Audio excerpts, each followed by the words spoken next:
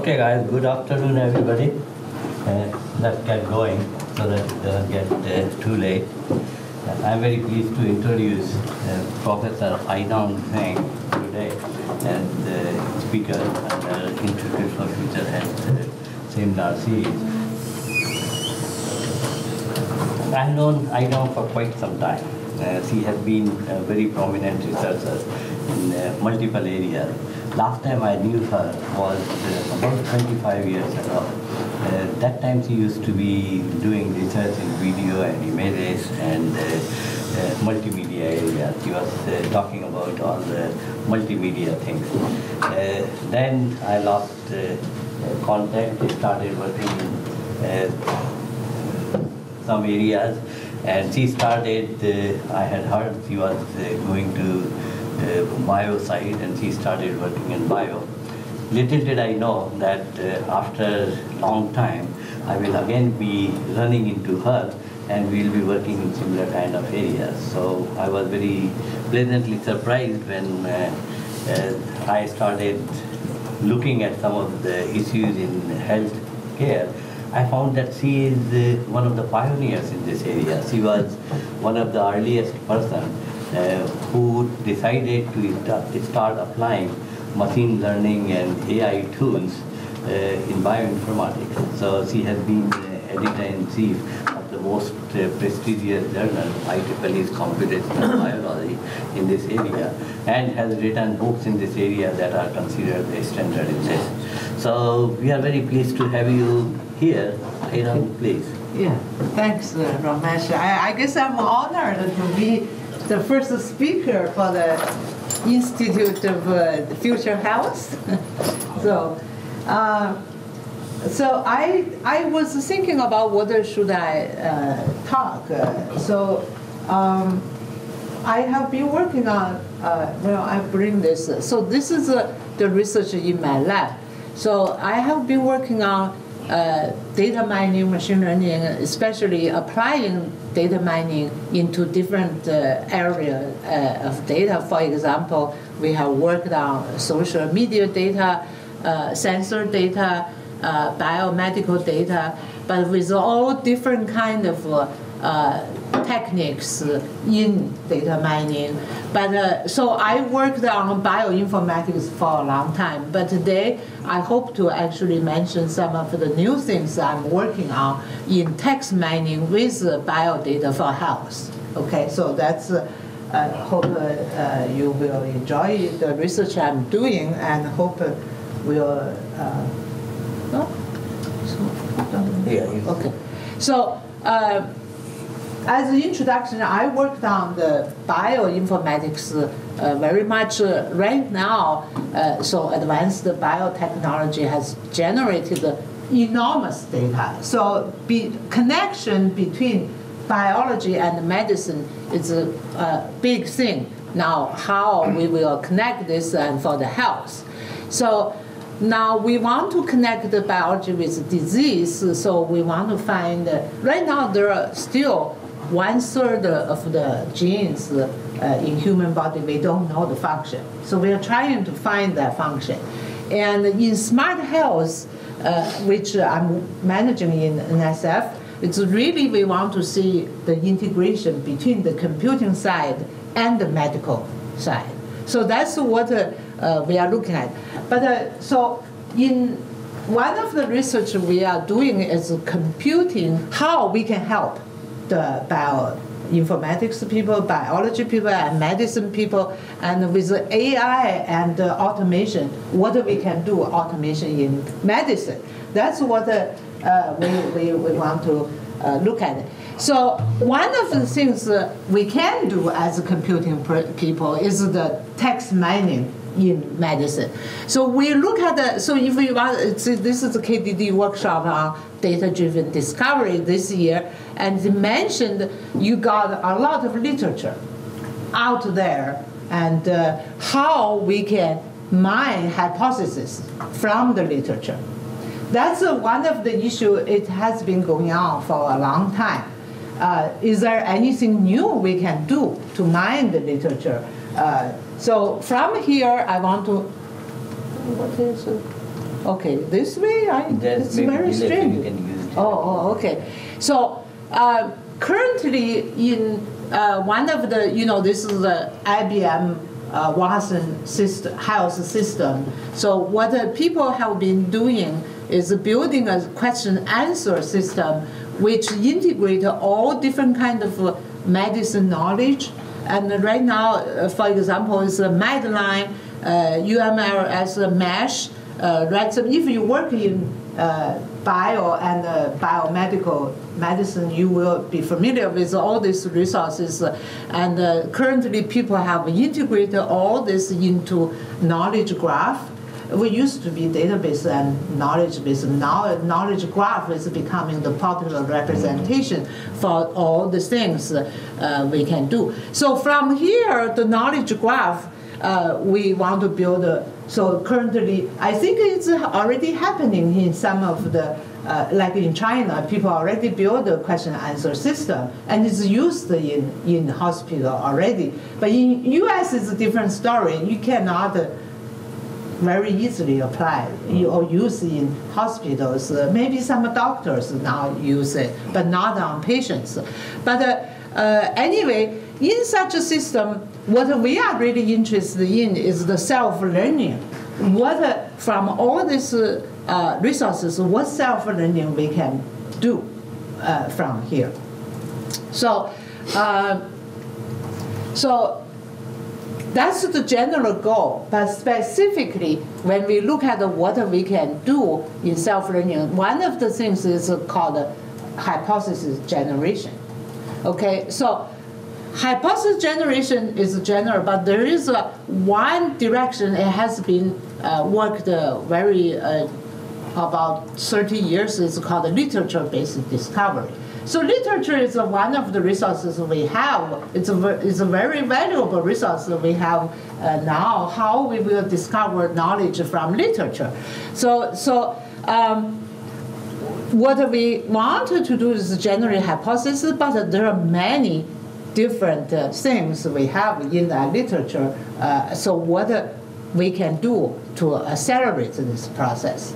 That's what we are interested in as data mining people, right? How do we accelerate this process? That's the general research topic.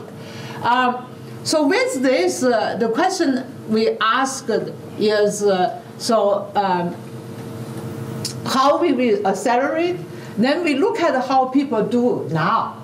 Okay, so I look at the social work. If I don't know whether there are any social behavior scientists here, I actually saw some papers. This is one of the papers they study. So, for example, they want to link between the technology and social issues.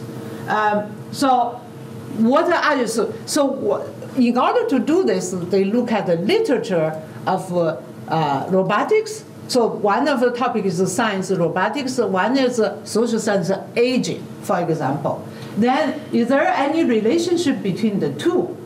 And then from the citation database, for example, literature, can you find any relationship? So that's what they did based on the literature-based discovery. What they found from literature connections, so they found elderly people, the dermatology, and robotics, and through the literature search connection, for example, from loneliness, depression, and social interactions to pet, which robot pets, and then connected to robotics. Okay, so that's a connection. So they see the technology is connected to aging people this way. So this is through that literature path. And prostate cancer and with the surgery, and it goes to robotic surgery now, automatic surgery, also connect this. So this is they actually found a lot of connections through this literature search. But this is just one example how they did. Okay, so but what we are interested as computing people, computer science people is how to automate this process. So people actually don't have to get involved looking at all the literature. You can automatically do this, and giving you any two terms, you can find a connection. So whether they have connections. Can we do this automatically? Can we learn this? So this is the problem. I look at this paper they published. It's a very interesting problem still. So can we do this? So we look at the literature, how people have been doing this work. If you are familiar with this literature-based discovery, you would be very familiar with this slide. First of all, people have used lexical statistics related research to look at the statistic documents frequency, words frequency, to find a relationship. Okay, so that's one of the early work. And then they actually use a relational database with relation to find semantic predicates. And this is one of the researchers doing to find the relations. And lately, they have been using graph. Okay, graph-based approach to find the connections. And also, people have been trying to use machine learning-based approach to find the relationship. But using machine learning, one of the disadvantages, you have to use training data. So how do you get training data to train such model is a very big issue. So this is a snapshot of what research have been doing and the progress of in this area. So now, what we can do? Can we use AI? You know, AI is so popular now. Automation, you say automated car, you say all these things. Can we do anything in this data-driven self-learning? I call it data-driven self-learning. In fact, it's hypothesis generation. So can we do anything? So we look at this, and the most famous, innovation in NLP, I would say the most famous innovation is word embedding, right? So the word embedding is transform the semantic words into, it's called low-dimensional representation, vector representation, because one-hot representation is huge. So that it's not very low level, because normally I think people have used 300, 400 as the dimension. But relative to one-hot representation, it's low. Okay, so in that sense, so low dimensional vector representation of words is the very big innovation in NLP, which means we can successfully map all the words into vector space, and similar words will be mapped into similar places. So for example, this is an example here to give how they map. It's still going on research, okay, if you are not familiar with it. So with this mapping, you can think a lot of research can be done. First of all, with the vector operation, you can have similarity, easily measure neighborhood clustering, and you can easily find the topics from the vector space, right? So for example, you can easily locate the topics. That's one of the research NLP people trying to do for the topic discovery. So now, if you are not familiar with it, this is the example I show you what we can generate. This is what it looks like. Each word, what is a word vector look like, and you can see human and lipid has less similarity than the human and infertility. So that makes sense in this domain, how it works. Of course, this is still going on research, and how to measure or benchmark such mapping is still going on. But look at the research. I want to mention what people have been doing in word embedding. So the famous one is so started with people using co-occurrence matrix and to use SVD to generate the word vector. And then latest, Google has this word to vector, which is using neural network. And then the Stanford proposed this GLOW, which is using global and local context to generate it. So they all work, performance are all similar, in fact. So I want to mention here, we use the frequency-based because we are using this mesh term, which are medical subject heading curated by humans on all the articles. This is a very valuable resources for us built by NIH, especially NLM. On all the articles they build. So we are using this as terms to build, as the word, to build the representation. Okay, so I hope to mention here. Why this is not, okay. So I hope to mention a little bit about the word vector. So I already mentioned the neural network-based approach and the GLOW, and people have used this to understand word change. For example, this paper, diachronic word embedding, actually look at the word embedding and found two things. One is law of conformity, which is showing, basically saying the more frequent word change, it's have a tendency to change, and then this one is saying, this one is if you dependency. So if you have multiple meaning of word, it can have a semantic change, higher chance of change. Okay, so these are the two laws they found from the word embedding in that. Okay, so these are the literature people have been using lately. So what we are doing and other people are also doing is how to improve the word embedding mapping. Okay, so there's big research on there. So what we can show is using the ontology, which is the semantic knowledge built on the semantics, and you can improve the performance of word embedding. So for example, if we use the evolutionary ontology information into the word embedding, and then we can show 13% of improvement in the performance. So other people have shown using different semantics to improve the performance of this. So for example, here, using the semantics, originally heart and blood vessel, the similarity is 0.3, and now using the semantic knowledge, we can actually improve to 0.8. Okay, so in general, people agree the word embedding can be improved if we incorporate semantic knowledges.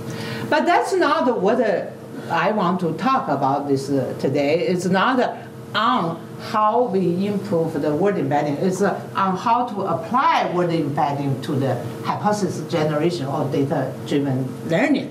So we look at the history of hypothesis generation based on literature, and a famous example, this is found 1986, I believe. So it was observed that fish oil has an impact in renowned disease. That's purely through the literature look. And apparently the researcher found the relationship fish oil can reduce the blood viscosity, and which is related to renowned disease. So based on this connection, it was found the relationship between the two. That was a big discovery, actually, in the history back more than 30 years ago. You know what is Raynaud's disease? Huh? What is that disease? Yeah, I think it's something with your finger, that thing. That's right. So something related to this. That's the disease. And the fish oil has an effect. So doctor can answer. It's just a lack of blood flow to the fingers because of vessel constriction. So yeah, that's why this is a connection, right? Yes. Yeah. So that's how it worked back then. That's a big connection. So starting there, the researchers generated a literature-based discovery in this direction. Closed or open discovery. Closed means you given two terms. I find the connections between the terms, or you don't have two terms. I just from one term I find all the connections to other terms. So that's two different kind of discoveries that people are trying to study, and the challenge of this kind of discovery is, of course, is efficiency, because you will search if you so given any term or two terms, the literature is huge. The relationship between the choices you can compare is huge. You cannot manually or even enumerate all possible solutions, right? So in the past, the people have been trying to do that, but it's very slow how you will do that. The question is whether we can speed up this process or to be more smart in this process. And so that's what my focus today is on. So the specific focus, the question is given two terms and a date. What are, can we have a ranked path to explain the relationship between two terms? And so what are the intermediate connections between them and confidence of the hypothesis? Can we do this automatically? That's the research question. So the goal of your application or research seems to be to find out the relationship between two medical conditions? Yes, any two. Is there any relationship? Can we have a system to do that? Right. So you can go to the literature and you find out that based on the today's literature. Yes. Okay. Yes. And so to give you any possible solution, but of course you have to, after given you suggestions, hypothesis generation, right? So you can go through the evidence and find out whether this is true or not. But first we want to see whether there's a direction we should go. We don't know that. So in general, in such a research, you are giving a knowledge base, and you are given terms and data. This is the module you want to do. So that's the general framework we are looking at. So the thing is whether we can design such a learning, self-learning module to speed up this is our interest. So first of all, the knowledge base in our case, since this can be applied to general all literature, but since we are talking about health, we are using Medline, which is huge literature-based, built by the NIRM, and it's a huge resource we should utilize. So first of all, the knowledge base we build out of that is articles and the mesh terms. They manually curated on the articles. So they have this called keywords. You call the keywords, or they call the mesh terms. So this is the knowledge base we have. And so from the knowledge base, first of all, we given a term, okay? So using data, this is purely data mining now. Since we can narrow down using data mining clustering, we can narrow down to the scope of related semantics. We don't have to go the whole space, right? So given any term, we can use clustering to word embedding space, not the semantic word. In the embedding space we calculated, we can just first find the cluster, and which gives all the related words with given terms. Okay, first you can do that. And with that, so for example here, you can find, so this is just the projection to 2 dimensions of the cluster, what it look like with the word embedded. So with that, so that's just the beginning. Now, we can build an iterative process to find all related words, which are co-appeared in some articles with some depth. So we can go this iteratively go to all the. So this is utilizing that collaborative filtering principle, designed in recommender systems. So if you have somebody interested or related friends recommend something, and you see in the future he will be related to the friends also. So we given a term, we found the clusters, and then we go to each of the pairs in this cluster and find those articles which can cover the correlated words. So we iteratively found all this, and then we can build a classifier. Okay, so now build a classifier which trained with this data and estimated the scope of those words. So after this, given any data, we don't have to go through iterative process and find the connections. We can, each given data, we can go to this classifier and decide whether it's in that scope. If it is in the scope, we will go through the hypothesis. Otherwise, we don't go through. Okay? So that's one thing after data mining you can do. This is just how it works in the process.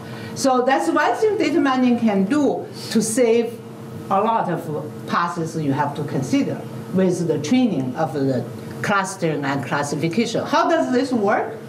So you can see from one term connection and how much this is. So you can see you saved the 98% in the first one, first pair, fish oil and renowned disease. These are the gold standard people have used in the past because it has been known by this date, this has a relationship. Okay, so these are the gold standard. I think Alzheimer's disease is related to this and was found in 1994. So with this gold standard, we apply that, we can save this much passes and reduce from this original total pass to this. So you can see, just simply applying data mining in word embedding, how much you can save.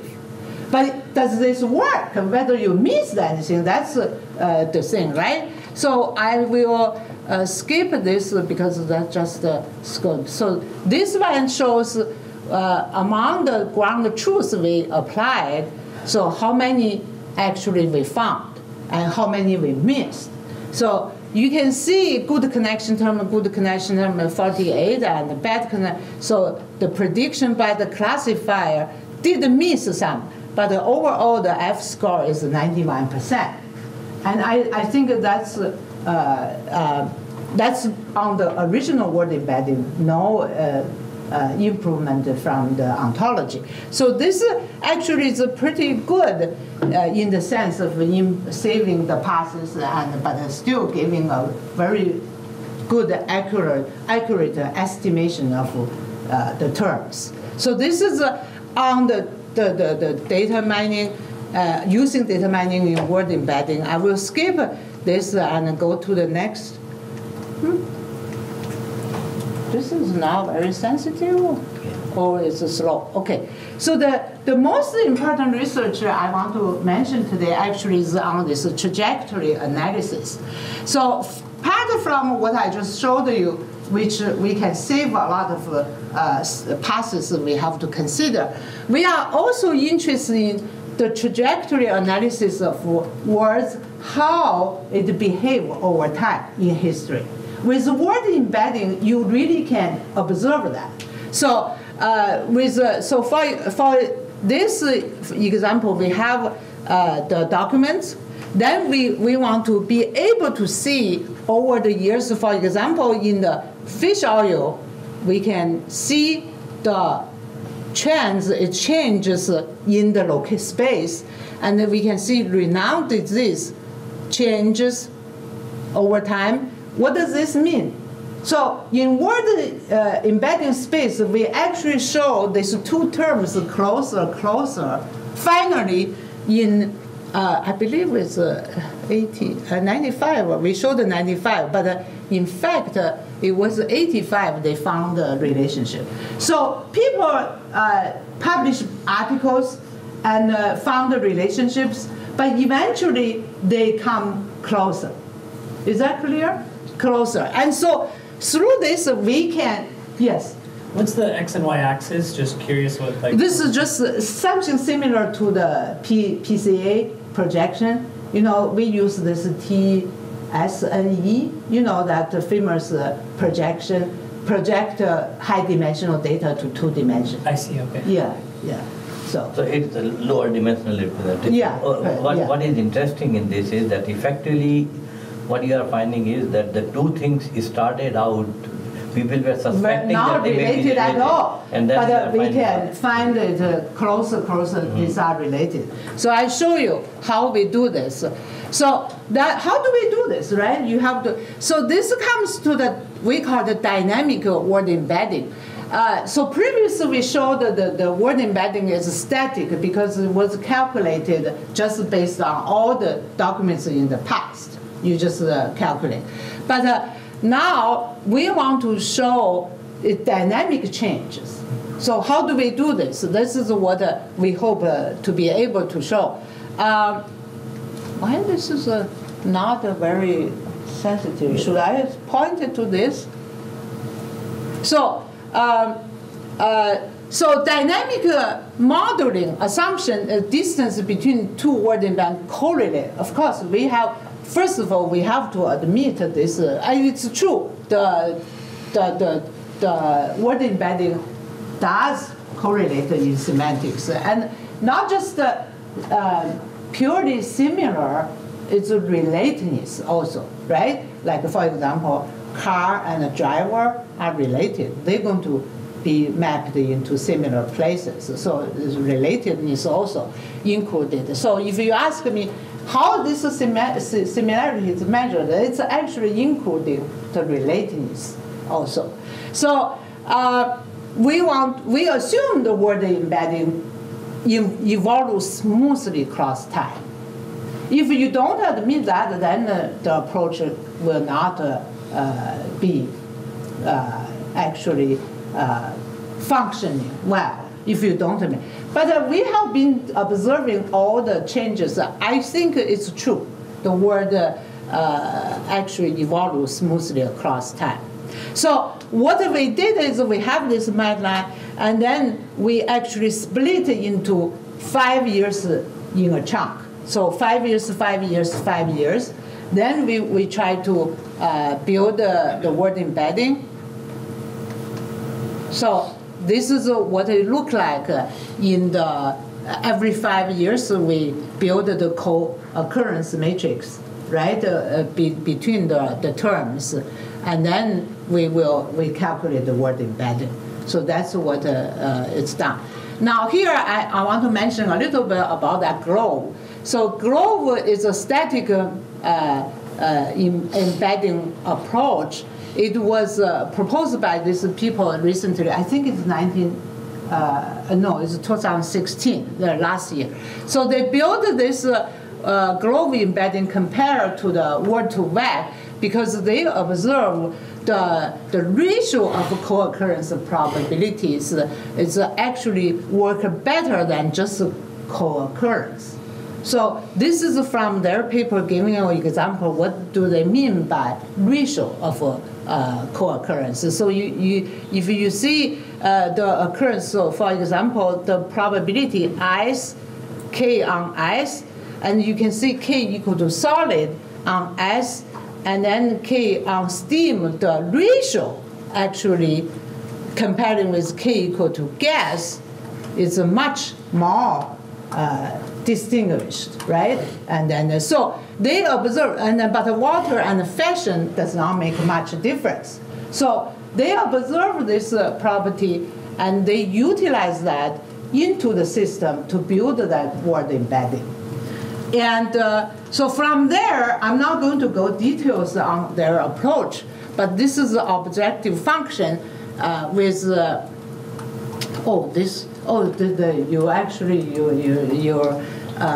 your laptop does have a problem to project it. It projected wrongly. At least here is wrong. I don't know what happened. But anyway, this is the objective function with the word vector and the context vector, and the b's are the bias terms, and then that's the log effect. So it's a difference, right? And it's minimizing the objective function. And this is the, what happened here? So this is just a function to punish the high frequent words there. And you can see this is how it's defined here. So, but if you are interested how they build this word embedding, you can go to details on their paper. So this is what they showed, how they map a semantic word into the word vector in 2 dimensions. You can see slow, short, slower. This is how it behaved. Utilizing, so this is another example they have done in mapping. I think it's quite successful in doing this. Okay. So what we want to do is build a dynamic modeling. How we do it? So we actually use that every 5 years you have a chunk, right? And then we use this 5 years, and I will show this first. What happened? It's not very functional. Okay, maybe I just use it. That's right. So, did I go? This is the next.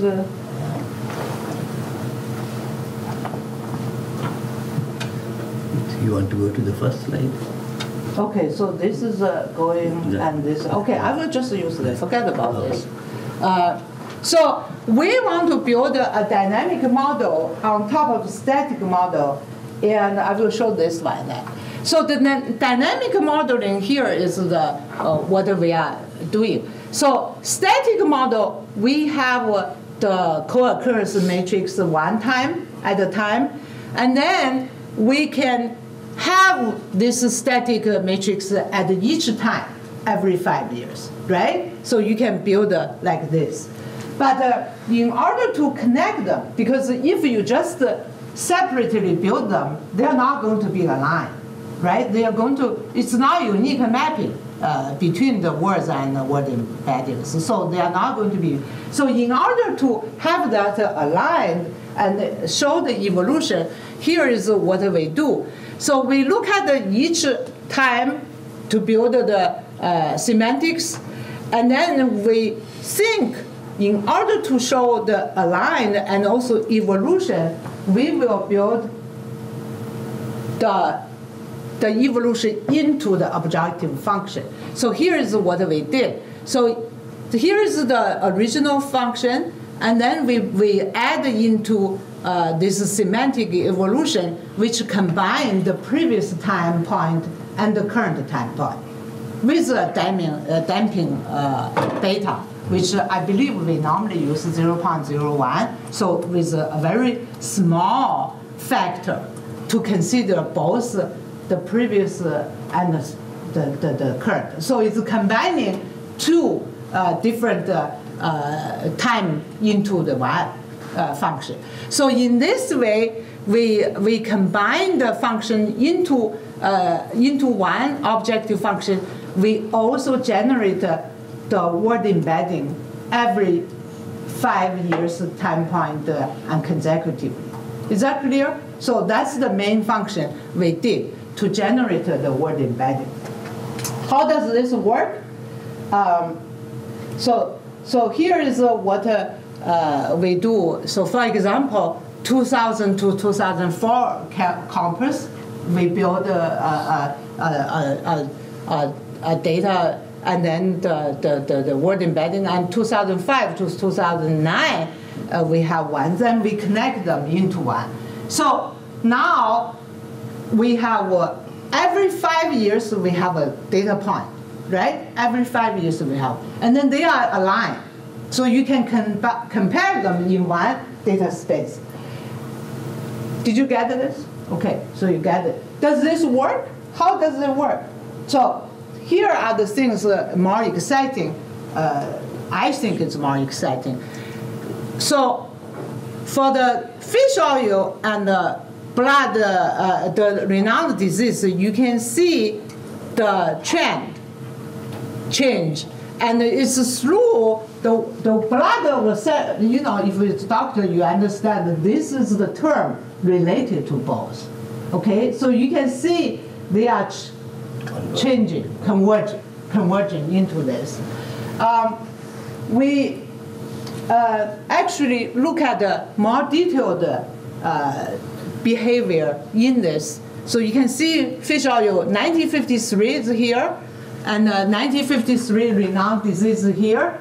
And then through this system we built, we actually see the changes, 83. Then the blood was viscosity is here, 1983, and where's the fish oil? 83 here.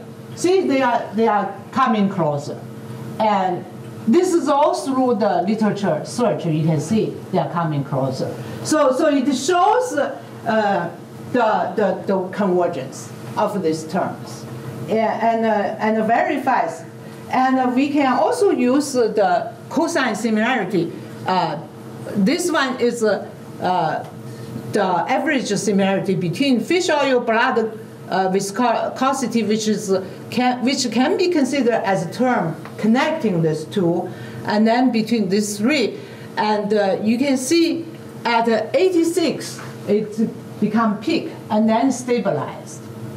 Okay, so which shows these three terms how they come together, and it will not change anymore because already people found the accepted theory of it by then.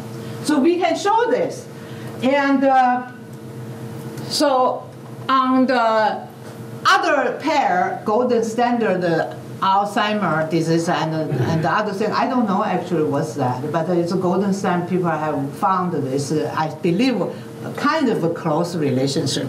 And we can see, where is it? Alzheimer's, this, and you can see the changes, okay?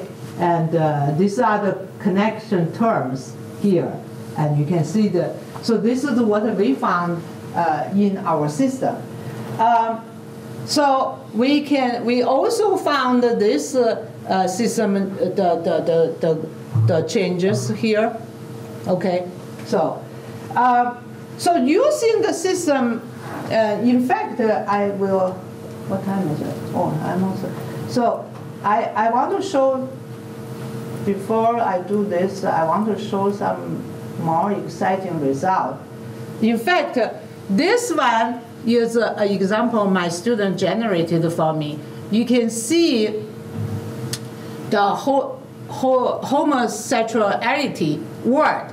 Actually, in 1985, it's there. But now, 2016, it's becoming here. More close related to transsexual, social behavior, these things. But back in 85, it's more close to totally different things. Now you see the changes, okay? This is the one thing my student found, and I think they found something more interesting. That's actually we saw a paper which is published in 2013, I believe. No, not 2016, I think. So it's found that there is a relation, there's a potential relationship between Huntington disease and insulin. Okay, so there's that paper is through the manual research found the relationship. But I asked my students, can you see in our system how it mapped into the system? You can see 2016 Huntington disease and insulin from 85 is closer in 2016 into this disease. Is that clear? So, in fact, we found this relation. Of course, if you don't know they are close related, how you will try to find the relationship. That's the big thing. That's the next step. I don't know whether we will find something totally unknown. We can have true discovery. This is people already found it, and then we locate in our system how they behave. Yes. At what distance does the interaction become meaningful? Have you done like a test against some ground truth? That's a good question. We have not got into that point as what distance is really. I mean, cosine similarity. It determines whether they are related. Right. Right. So this is just showing what we have found in the system can really track the behavior of the words changing over time. We really can do that. So one other question that comes related to this is, you knew that you want to track these two terms, and you started tracking. No. We don't start tracking. We just see how the system map them. Right. Yeah. No. We can show how they behave. Of course, if we totally don't know whether two terms are related, right. Well, you can input two terms. No, I don't want to. I'm coming from slightly different angle. I want to find out how people were thinking about Raynaud's disease. So I don't know whether fish oil is related to that or not related to that. I want to find out only about that disease and what did people believe about that, what were the causes or what are the remedies of it. Then can system do complete data-driven analysis? Yes, that I will come to that later. Okay. So in fact, this is a gay. So originally, in 1950, gay is not nearly related to gay, what we say, okay? In 1950, it's married, it's happy. Actually, it's what that means, it's happy. But now, in the 90s, gay is becoming homosexual, it's not related to this. You can see the difference.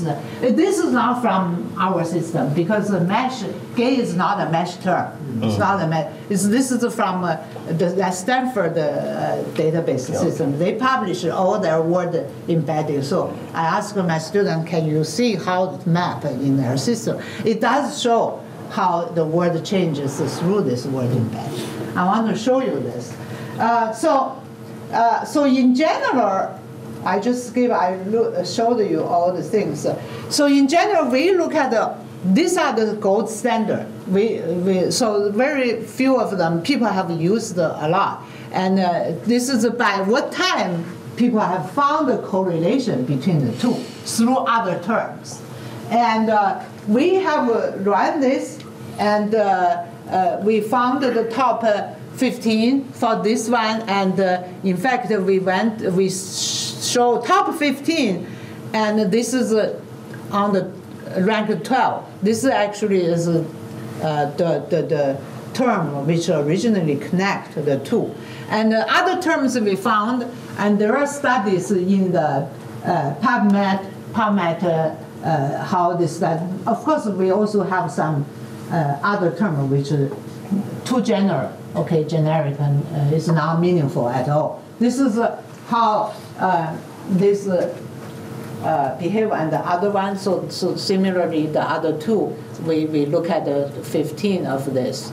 There are so few gold standard we can do.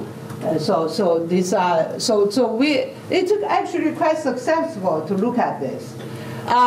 So this I just showed you these examples of how this behave.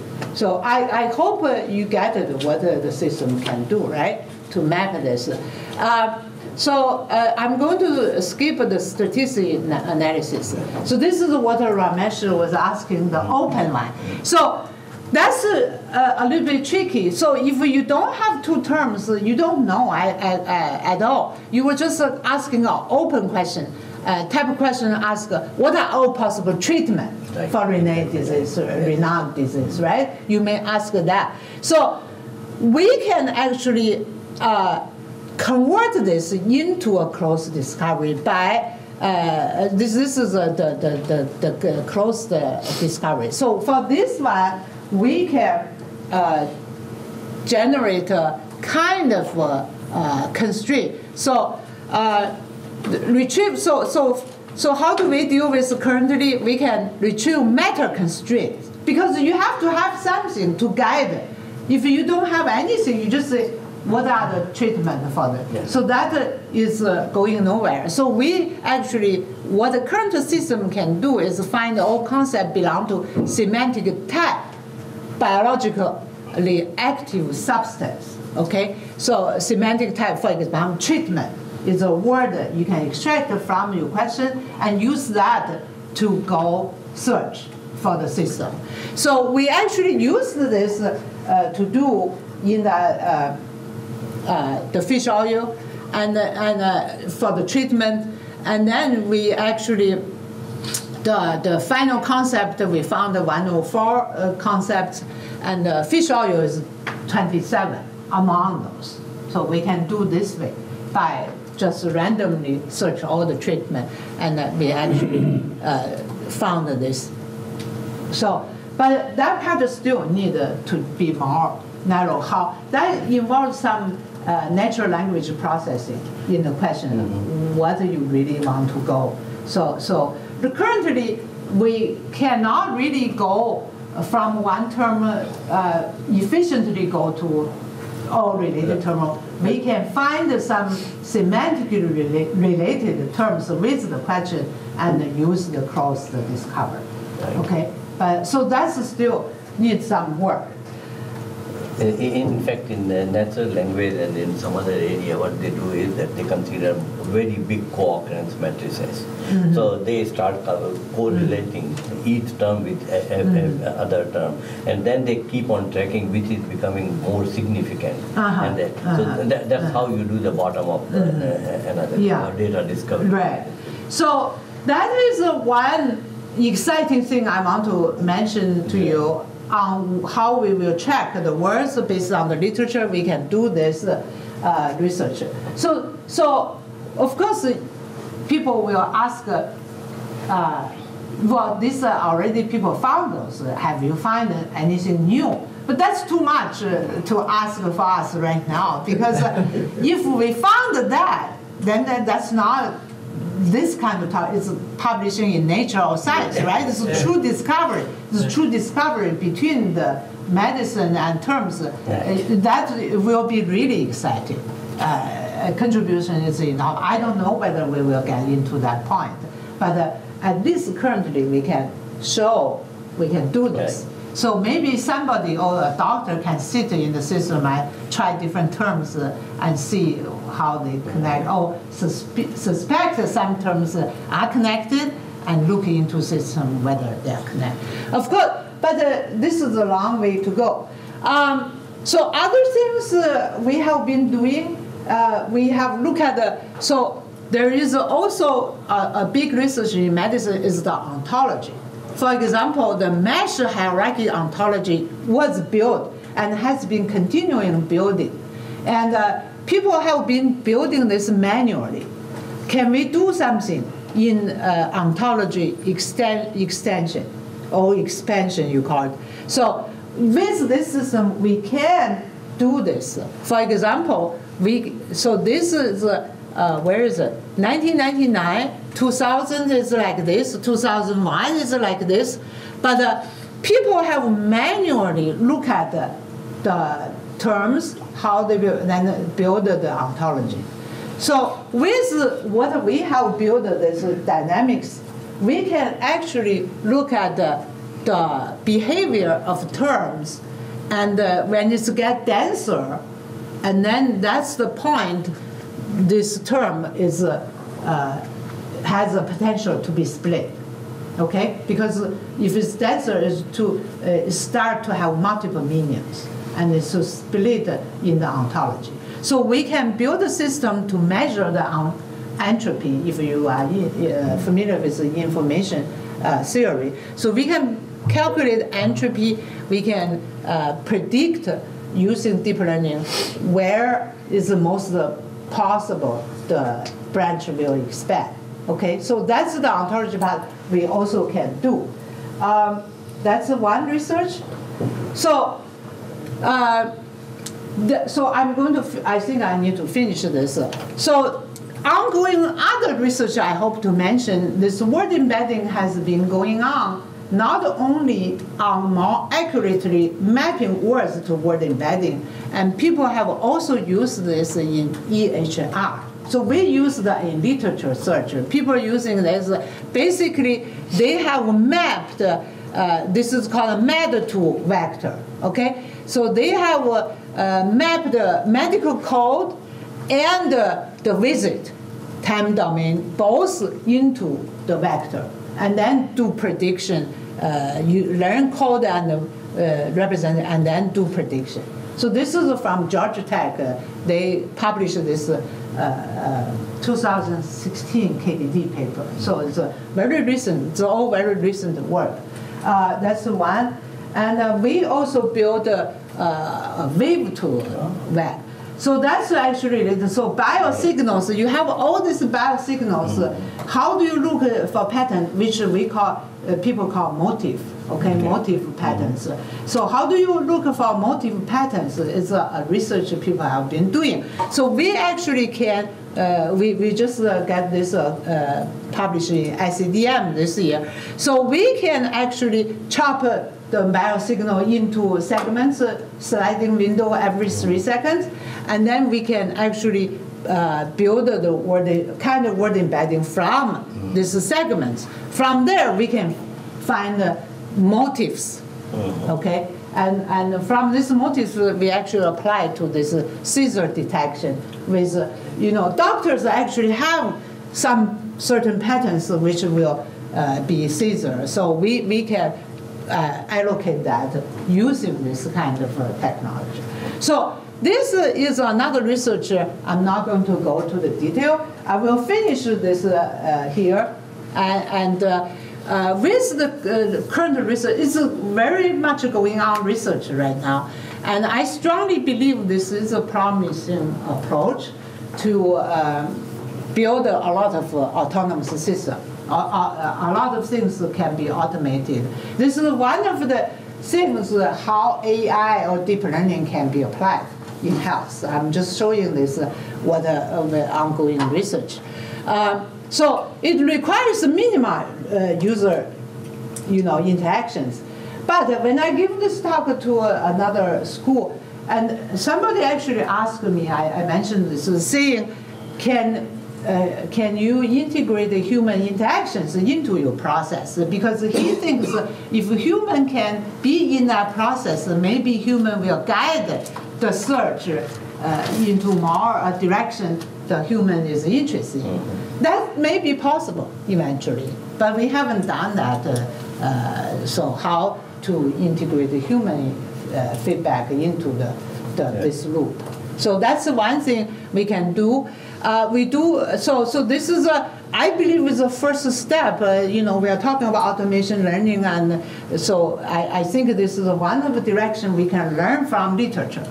Okay, this is I feel, and I think we are confident on this self-learning and hypothesis generation, and hope eventually we will find something new, discovery, true discovery, right? I will end my talk here.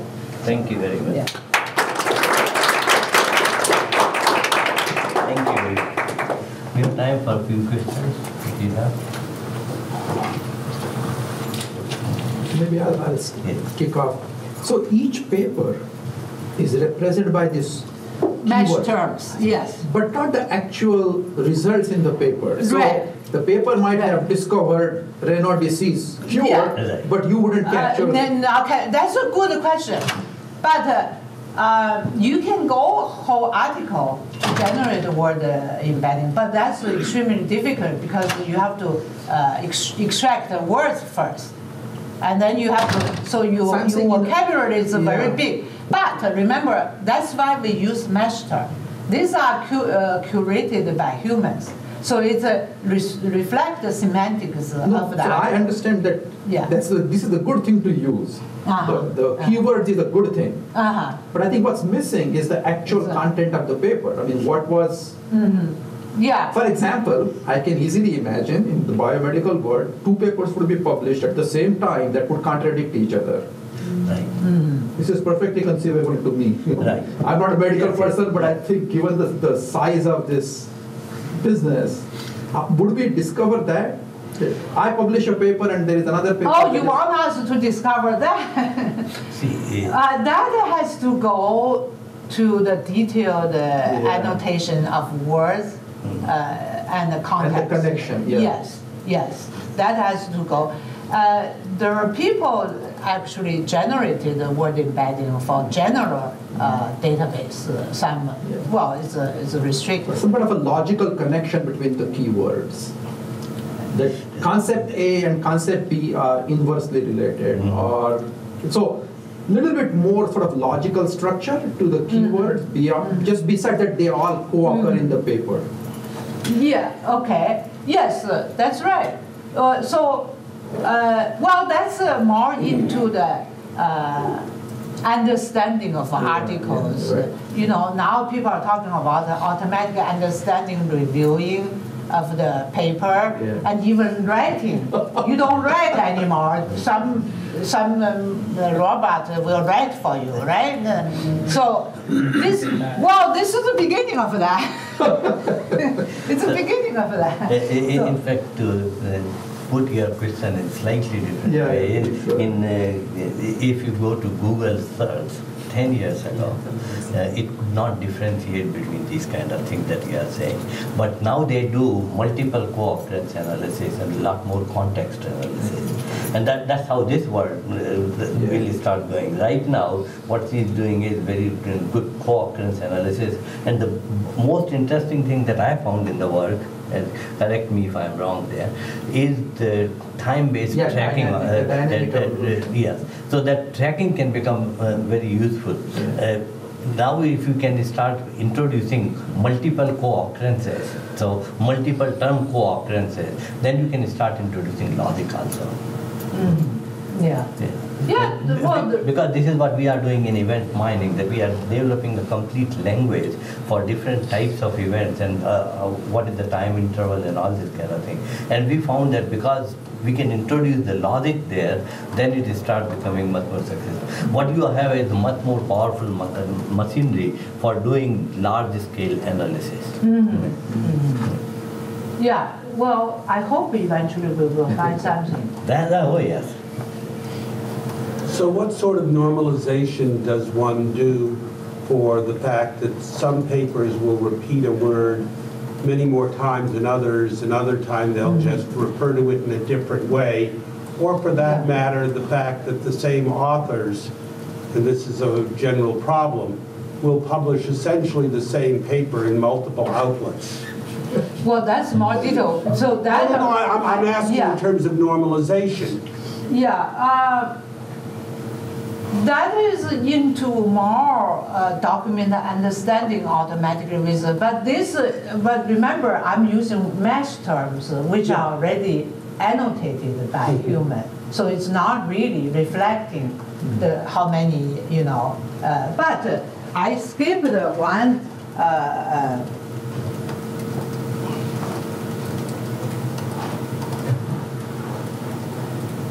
I skipped So in this system, we can actually successfully detect the generic terms. Very successful. Because, why? Because it does not change over time. Okay? So you can see we can calculate the cosine distance between the time t1 and t and t plus 1. The cosine distance is very little. You can see human, animal, female, male. These are generic terms we can successfully detect. And this actually you see much more different because it changes over time. The meaning of word change over time. And this actually did not change. Does that give you any hint?